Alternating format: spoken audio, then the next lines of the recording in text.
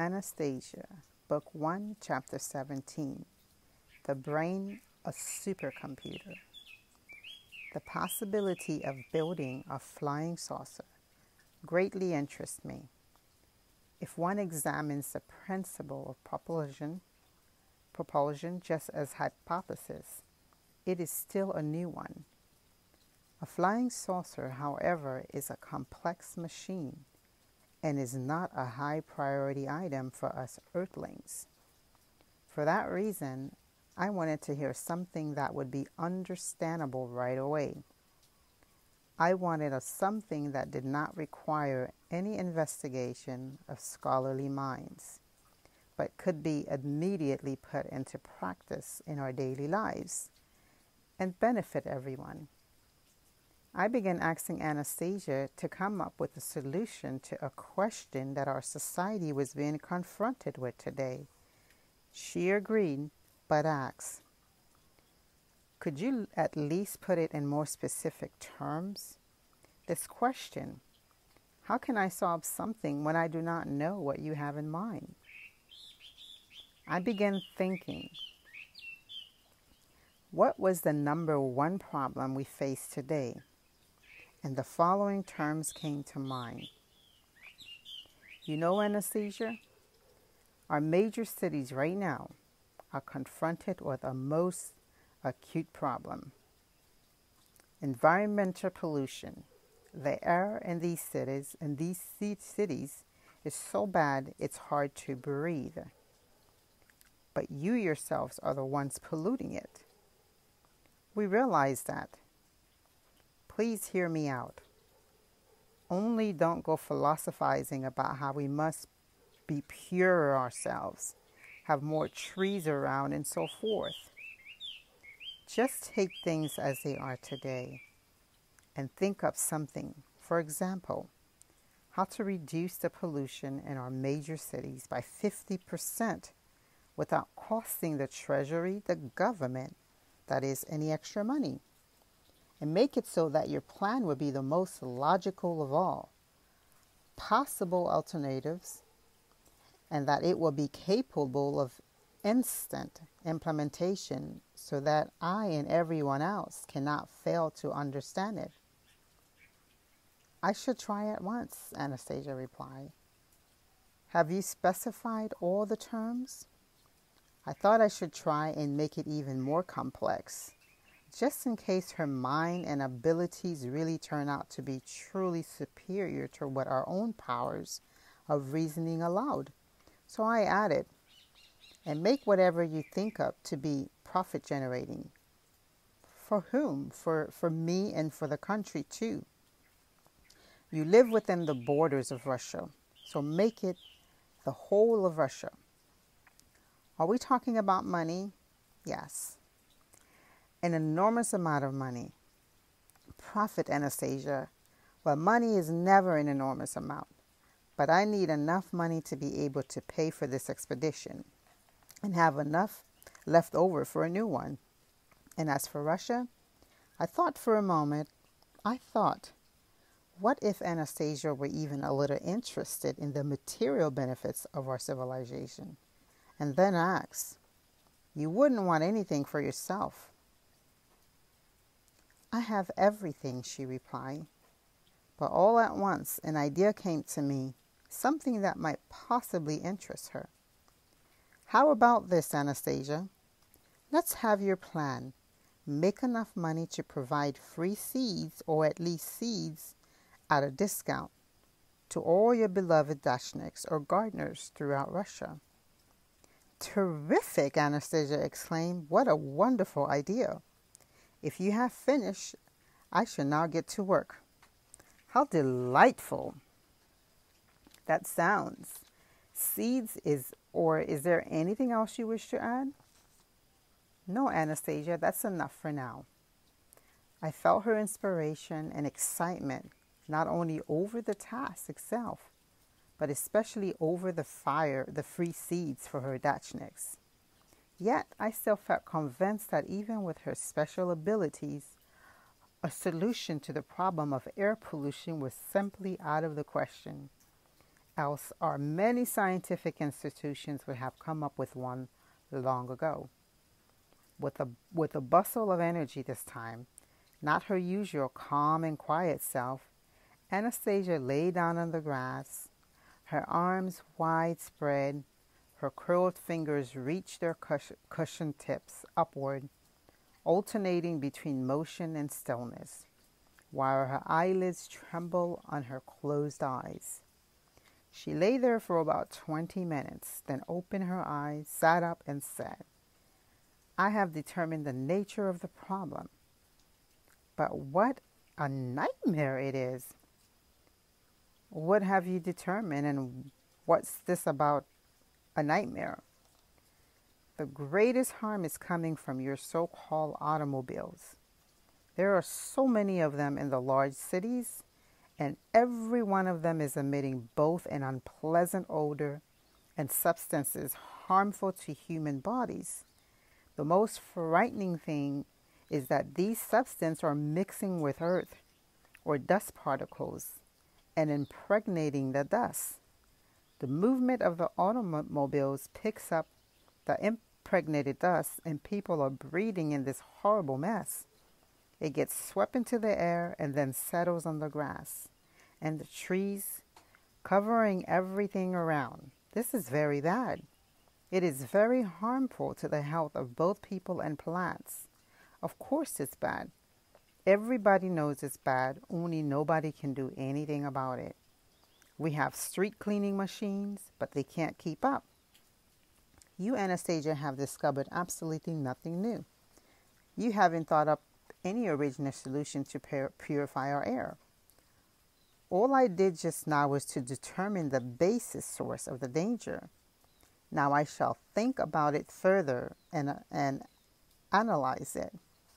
I need to concentrate for a long time, perhaps as long as an hour, since I have never dealt with a problem like this before, so that you will not be bored. Do go for a walk in the forest, or you get on with your thinking. I'll find something to do." And Anastasia withdrew into herself. Coming back an hour later, after a walk in the forest, I found her, as it appeared to me, in a state of some discontent. And I said, "You see, Anastasia, you and that brain of yours aren't capable of doing anything either. Only don't worry about it. We've got a lot of scientific institutions working on this question. But they, just like you, can only describe the fact that pollution is going on. They haven't been able to do anything about it yet." She answered in somewhat apologetic tone, "I have gone over in my mind, I believe, all the possible variants, but I do not see any way of quickly reducing the pollution by 50%. My mind was at once set on the alert. She had found some sort of solution after all. "So what kind of reduction do you come up with?" I asked. She sighed. "Not that much. I managed to achieve 35 to 40%. "What?" I couldn't help exclaim. "Pretty poor result, asked Anastasia.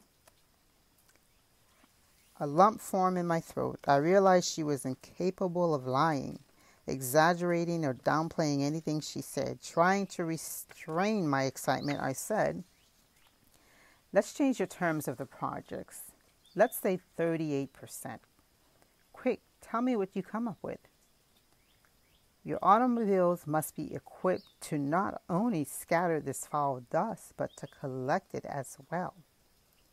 "How can we do that?" "Talk faster." "Those things sticking out in the front of the automobiles, what are they called?" "Bumpers," I offered. "All right, bumpers. Inside them or below them should be attached a little box with small holes facing frontwards. There should also be holes on its backside so that air can escape.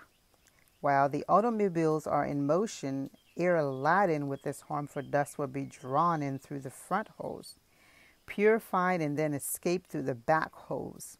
And that air will already be 20% less polluted." "And what about the remaining 20%? Right. Now, virtually none of this dust is removed. But with this method, there would be a lot less of it in the air, since it would be collect all over the place every day. I have calculated that in 1 month, with the help of these little boxes, if they are fitted on all automobiles, the amount of polluting dust will decrease by 40%. Beyond that, there will be no reduction since other factors are at work. What size of boxes and what should they contain? How many holes and what distance from each other? Vladimir, perhaps you would like me to personally attach them to every single automobile. For the first time, I perceived that Anastasia had a sense of humor, and I began to laugh at the thought of her attaching her little boxes to all the cars. She laughed too, delighting in my cheerful mood, and began whirling her way across the glade. The principle was really very simple. The rest was merely a question of logistics. Already without Anastasia's help, I was beginning to imagine how it could all be. Orders from administrative heads, motor vehicles inspection control, turning in old filters for new ones at filling station, a system of vouchers and so forth, a routine regulation just like seat belts. All it had taken back then was one stroke of the pen, and presto, seat belts in every family car. And here too, one stroke of the pen, and again presto, cleaner air, and there would be tough competition among entrepreneurs for orders to supply the boxes. A good idea of work for the manufacturing plants, and the main thing, of course, cleaner air. Wait, I said, turning once more to Anastasia, who was still whirling around on a storage stance. What should be put into those boxes? Into those boxes. You will come up with a little something. It is very simple, she replied, without stopping. And where is my money going to come from? And to supply seeds for the Dachniks, came another question. She stopped. What do you mean? Where from? You wanted my idea to be the most rational of all, and that is exactly what I have thought of. The most rational solution there can be. It will spread to large cities throughout the world, and for this idea, they will pay Russia enough to supply the free seeds, and enough to pay you. Only you will receive your payment under certain conditions. I didn't pay attention immediately to her remark about the certain conditions, but began focusing in on something else. So we should patent it. Otherwise, we would pay off their own free will.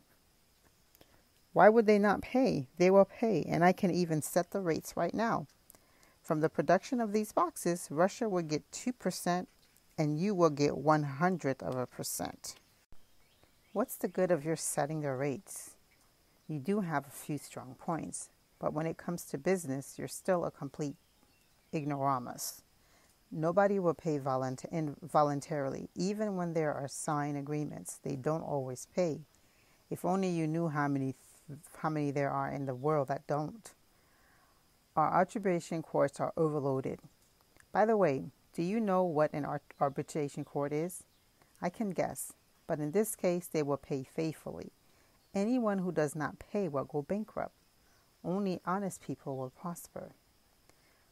What will make them go bankrupt? Don't tell me you're in the racket business. What are you imagining now? Think about it. They themselves, or rather, circumstances themselves, will overtake any cheaters and make them go bankrupt. And then the thought dawned on me, given that Anastasia is incapable of lying, and as she herself said, the system inherent in nature do not allow her to make a mistake. It means that before stating any conclusion, she must have processed in her brain an enormous amount of information, made zillions of mathematical calculation, and taken into account a whole mass of psychological characteristics of the people who would be participating in her project. In our terms, she not only solved the most difficult question of purifying the air, but also drew up and analyzed a business plan. And all that in roughly an hour and a half. I thought I had still better clarified certain details, and so I asked her, "Tell me, Anastasia, you made some sort of calculations in your head, figuring out the percentage of pollution reduction and the amount of money to be realized from the sales of your car accessory boxes, filter replacements, and so forth. Calculations were made in the greatest detail and not just with the help of the brain. Stop. Quiet. Let me tell you what I think. Does this mean you could compete with our top-of-the-line computers? Let's say Japanese or American computers." "But that is not very interesting," she replied, adding, "That is primitive and somewhat degrading. Competing with a computer that are tantamount to, how can I find you a good analogy? That is tantamount on hands or feet competing with a prosthesis, and not even with a full prosthesis, but just part of one. With a computer, the most vital element is missing, and that most vital element is feeling." I started to argue the opposite, telling how in our world there are people considered very intelligent, respect in society, that play chess with computers. But when this and others' arguments still failed to convince her, I started asking her to agree to do this for me and other people as a proof of the possibilities of the human brain. She finally agreed, and then I made the invitation more specific. "So I can officially announce your willingness to take part in a problem-solving contest with a Japanese supercomputer." "Why a Japanese?" Anastasia questioned. "Because they are considered to be the best in the world." "Well, now it would be better if I do it with all of them at once, so you will not have to ask me again to do such a boring thing." "Great," I exclaimed enthusiastically. "Let's do it with all of them, only you have to think up a problem." "All right," Anastasia reluctantly agreed. "But for a start, so as not to waste time on thinking one up, let them try solving the problem you put to me earlier and see whether they confirm or refute my hypothesis. If they refute it, let them put forth their own. Let us be judged by life and by other people." "Great, Anastasia. Good for you. That is most constructive. And how much time do you think should be allowed for them to come up with a solution?" "I think the hour and a half you took will not be enough for them. Let's give them 3 months. 3 months it shall be, and I suggest the judging be left to anybody who wants to take part. If there are a lot of judges, then no one can influence the outcome for their own ulterior motives. So be it. But I would still like to talk with you about raising kids." Anastasia considered the raising of children paramount and would always delight in talking about it. She wasn't particularly excited about any idea of competing with computers.